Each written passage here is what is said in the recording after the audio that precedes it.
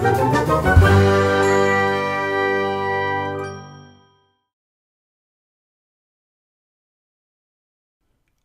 right, we are advancing in our Visualforce adventure. Now we are going to talk about variables, global variables, and Visualforce expression, the expression of the force. So the syntax, how it is written, is like this: curly bracket open, exclamation point, and then you do your expression here. You can do, display a variable value or do a logic expression, which we are going to play around in this video. All right, now let's open our Trailhead. I'm gonna pop up my playground here, and this guy.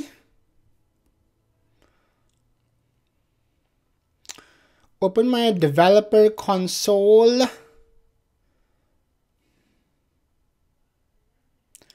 and close my last Visualforce page. We are going to create a new one, and it is called, what should we name it? User status. Okay, let's just copy that guy and flip back to my developer console, file, new Visualforce page, user status. So we have a blank Apex page there. Okay, so let's copy this whole section and do a preview how it looks like. So basically it has a page block, The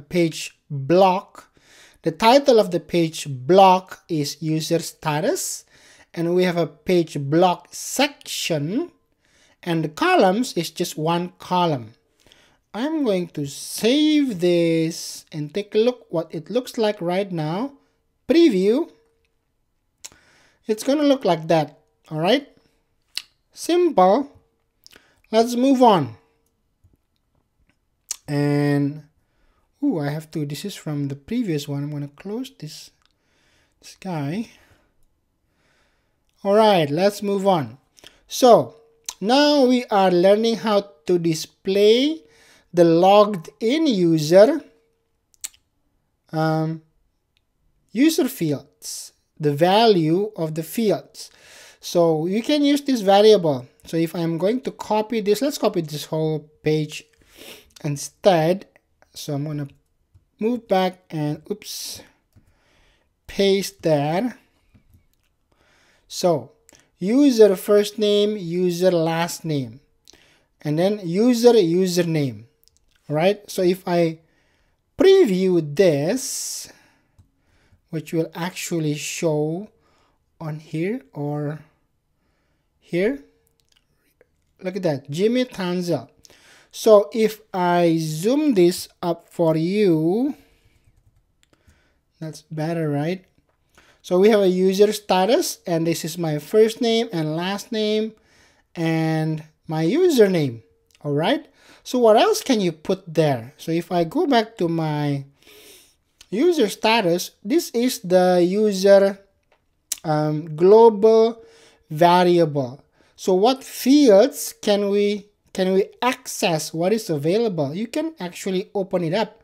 File, open resource, and user.object, obj. Okay, so if I sort it here, you can see that it is first name, last name, right?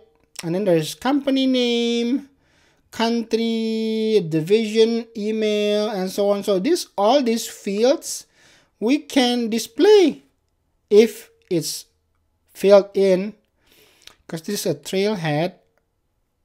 Our values are not so complete, but let me see if I display company name. Let's see if we have that even, company name. Okay, so if I put a break here, and then you can use company company, right? Curly bracket, exclamation point, $, user dot. It's not coming up with the, so you have to know by checking your resource like that. So if I save that and we take a look at the preview after the star is gone, it's still trying to save. Come on, already. Okay, flip back here, and here the company, it's showing zone.io. So you can access whatever field from the user object you want to display. Just choose what you want to display. This is the first name, and if it's populated or filled in, you can display it. The same thing with any other object, okay? But not everything is a global variable. The user is a global variable. We will learn about that throughout the Visualforce trails. All right, let's flip back to the trail. So we've tried that. Let's see what else. Formula expression. So you can add strings. This is strings, right? String, and this is also a string, which is my last name or the logged in user last name. And you can add string like with an and sign, ampersand sign, and then you put a single quote, space, single quote. It's basically adding a space between it, okay? And add the following to the page markup below to see the user information. I think we're just gonna do the whole thing, the year. I mean, this is different though. So if I copy the whole thing, let's just copy the whole thing and talk about it, okay? So I'm just gonna copy this, flip back over here. So let's just do, yeah, we can just break again. Okay, copy that, right? We can do that. Flip back and copy this. Flip back, boom. Flip back, copy this one, boom. Flip back, copy this one, boom. Well, today's date is, no, this is not, we don't want this one. That's what it's gonna produce, right? So if I Command A or Control A and then Shift Tab, nice and tidy. Okay, we save that and we see what's going to happen is this. So today's date is Thursday, February 20, 000 GMT 2020. Next week, oh, it's exactly 000, really? Not really. Next week will be Thursday, February 27th, and the year today is 2020. Tomorrow will be day number 21, and let's find a maximum 6. So all of this is a result from this code, right? Today's date is simply invoke the today function that will give you the today's value here. This is the today's function will result that. Next week you +7, it's going to result that. The year today is, so year function of today, okay? Tomorrow will be day number. This is all the day function, so you can play around with that. You can do reference of date functions, okay? If I Google Salesforce date functions,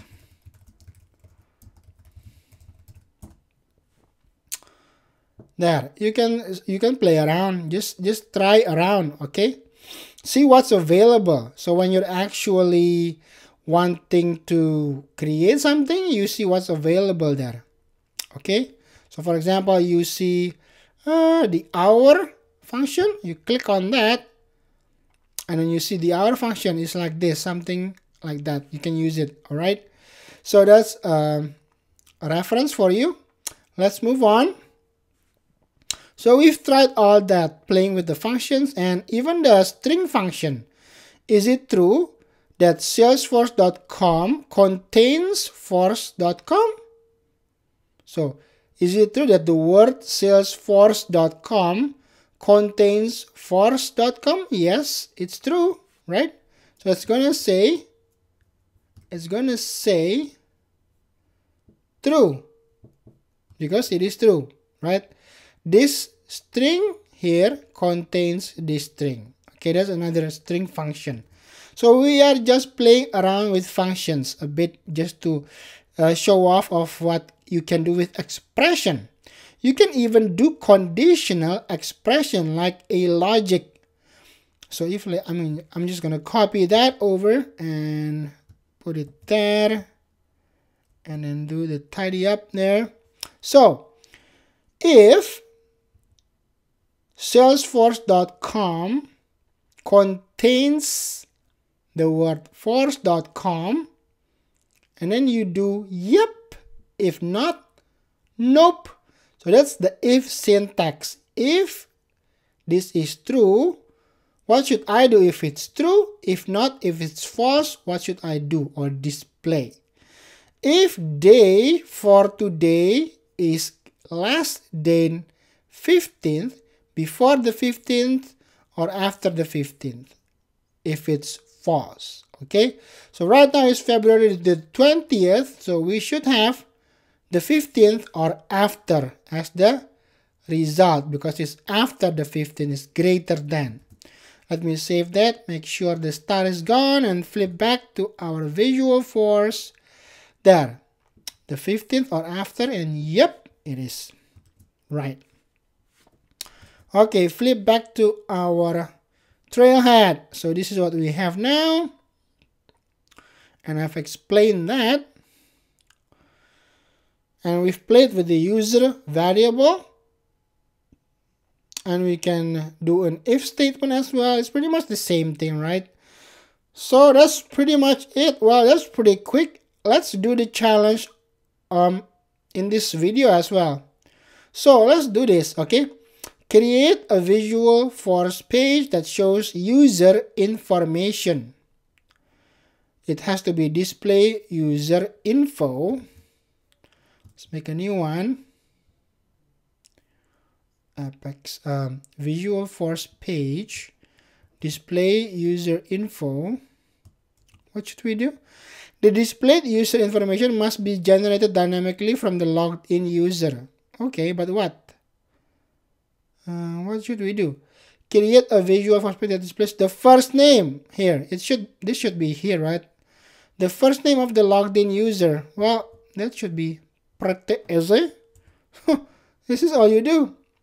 Curly bracket, exclamation point, $, global variable, user dot first name, right? And if I save this and I preview it, oh, is my name Jimmy? Am I Jimmy? I am Jimmy. So it's good to go. That's pretty lame for a challenge, right? This is not a challenge. Come on, Trailhead creator. Give us a better challenge than this. Okay, we're gonna get the points anyways. We want the points. I'll see you on the next video, which should be more challenging. Oh yeah, use standard controllers. I like that. Do you like to control stuff? Do you like to control what you create? Okay, we got the points, and I'll see you on the next video. Boom. Hit that subscribe button and explore new Trailhead grounds and learn to implement the most useful and popular apps on the Salesforce App Exchange. And do yourself a favor, like this video, and you'll be surprised on how much more you understand when watching this same video after liking it. Don't take my word. Watch this one more time after you like the video and see it for yourself. Bada bing, bada boom.